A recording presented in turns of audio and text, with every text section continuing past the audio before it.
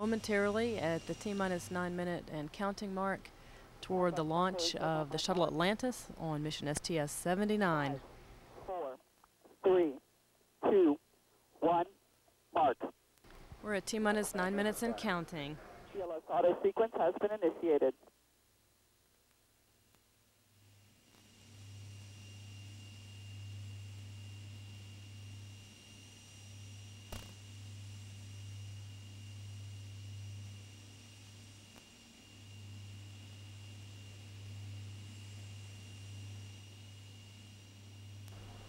In just a few seconds, pilot Wilcutt will be flipping switches in the orbiter's crew cabin to directly connect the 3 fuel cells to the essential power buses.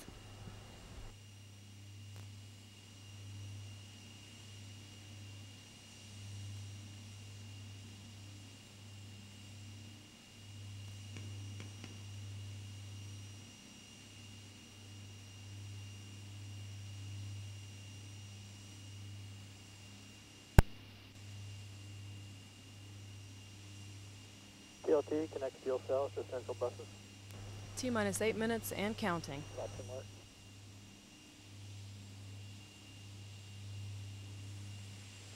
And SC, that's complete. Copy.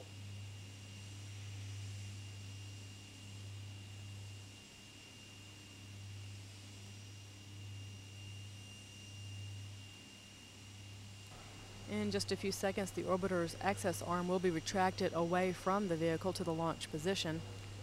This arm is used by the crew to get into the crew module, and that arm can be re-extended within a few seconds if necessary.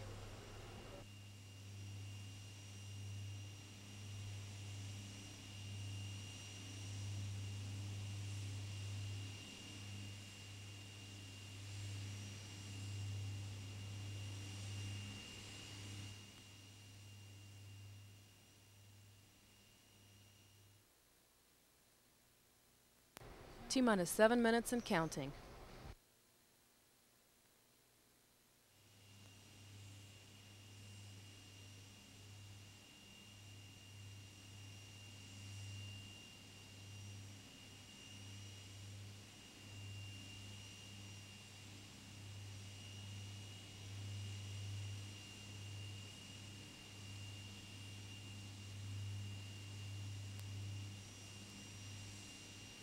T-minus 6 minutes, 30 seconds. All systems aboard Atlantis continue to look good. Looking forward to an on-time liftoff. GRPS, that is complete. TLT, perform AT pre-start. AT pre-start should work. Coming up on the T-minus 6 minute mark, pilot Wilcutt is activating the auxiliary power units. That will actually come at the T-minus 5 minute mark.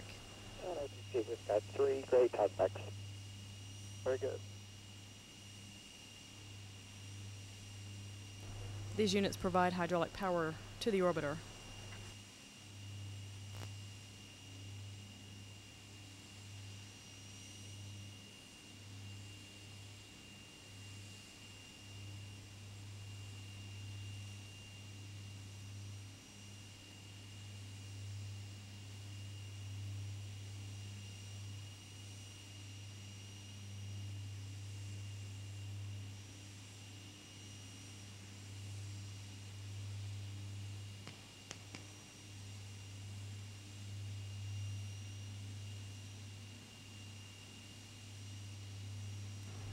Coming up on the start of the auxiliary power units at the T-minus 5 minute mark.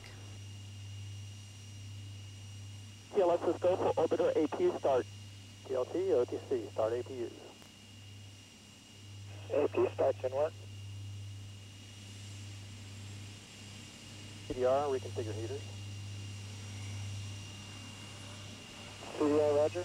Heater reconfig is complete.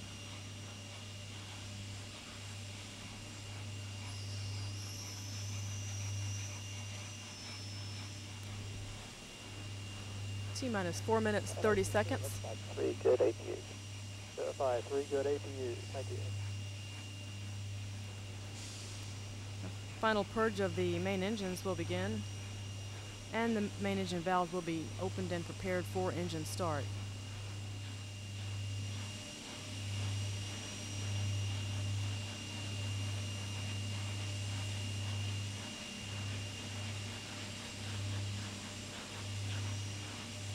T-minus 4 minutes. Sequence 4.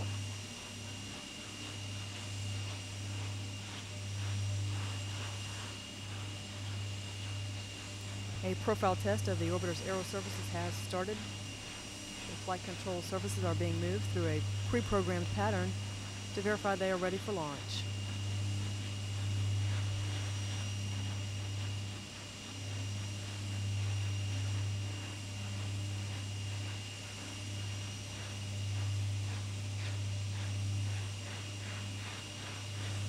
The nozzles on the 3 main engines are being gimbaled and positioned for launch today. All systems are go for launch at this time, just a few minutes away from the 17th voyage of Atlantis with a crew of 6. This will be the 4th shuttle flight that will dock with the Russian Mir space station.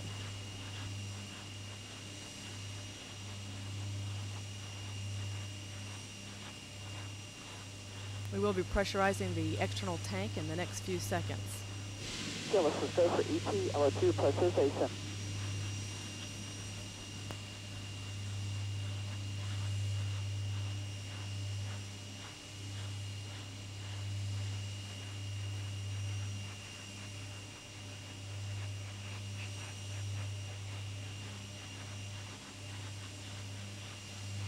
CLT, clear caution warning memory, verify no unexpected errors.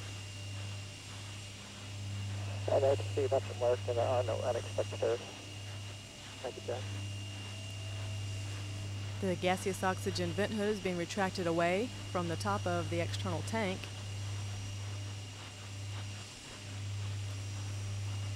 And the 6-member crew is about to embark on the first day of the planned 10-day flight and the return of astronaut Shannon Lucid and the beginning of John Blaha's 4-month stay aboard the Mir space station. All crew members, close and lock your visors, initiate O2 flow. God bless you, and have a wonderful flight. OTC, that's in work. Thanks very much. You've done a great job on the Atlantis, and we'll see you in about 10 days with a crew swap.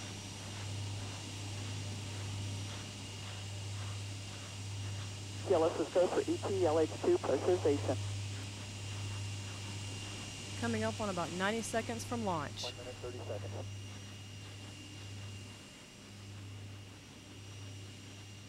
This flight marks the 79th Space Shuttle launch. And we have 3 engines ready. At the T-minus 31 second point, Atlantis' onboard computers will have control of all vehicle functions.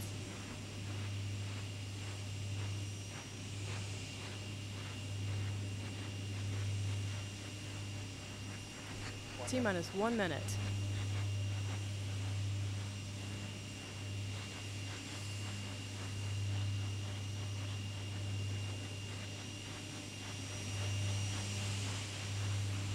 All systems are go. T-minus 45 seconds. T-minus 40. T-minus 35 seconds. 30 seconds. 25.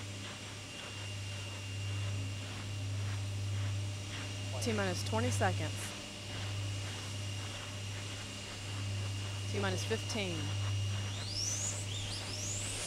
11, T-minus 10, 9, 8. We have a go for engine start. 5, 4, 3, 2, 1. We have booster ignition and liftoff of Atlantis on the 4th flight to dock with the Russian space station. Houston now controlling.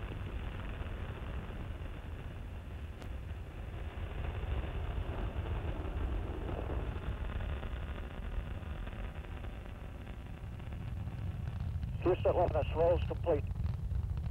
Roger, roll Atlantis, and your MPS H2 out message is a deucer only, no action.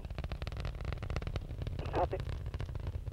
The roll maneuver is complete aboard Atlantis. The vehicle is now in a heads-down position on course for a 51.6 degree, 160 nautical mile orbit.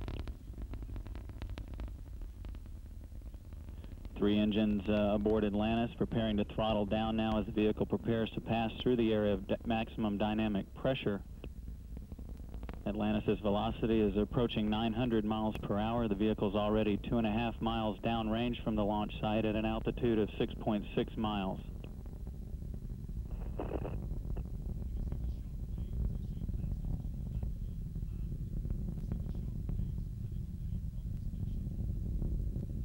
Atlantis Houston, go at throttle up.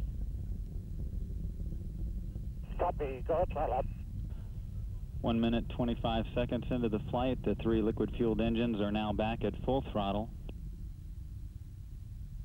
About 35 seconds away now from burnout and separation of the twin solid rocket boosters aboard the orbiter. Atlantis is 12.5 miles downrange from the launch site. Current altitude 18 miles, traveling 2,300 miles per hour.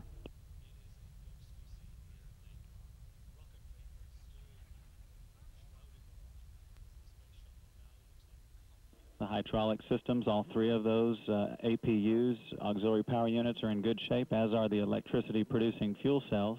Standing by for SRB separation.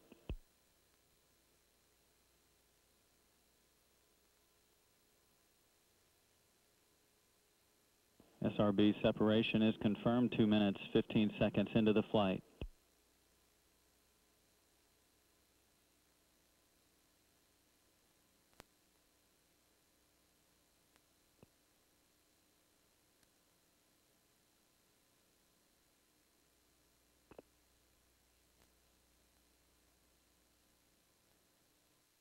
Atlantis Houston, 2-engine tail.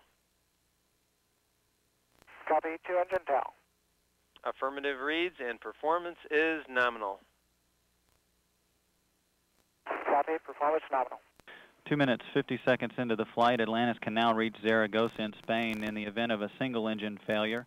All 3 engines, though, are at full throttle and in good shape.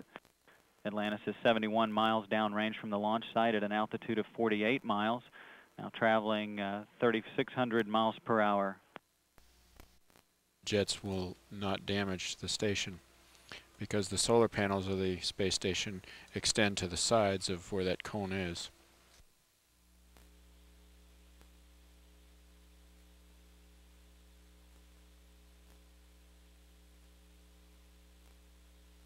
One of the interesting things for us is that the radar of the shuttle, as we get closer, the beam starts to wander around on the structure of the mirror, so the information we get back becomes less precise because it is wandering, and the angle of the radar antenna is moving so much that the precise position between the shuttle and the mirror is not being measured as well by the radar because of the size of the station. So we start relying more on the lasers, which are focused on particular points on the mirror, and that frees us up to stop using the radar for tracking and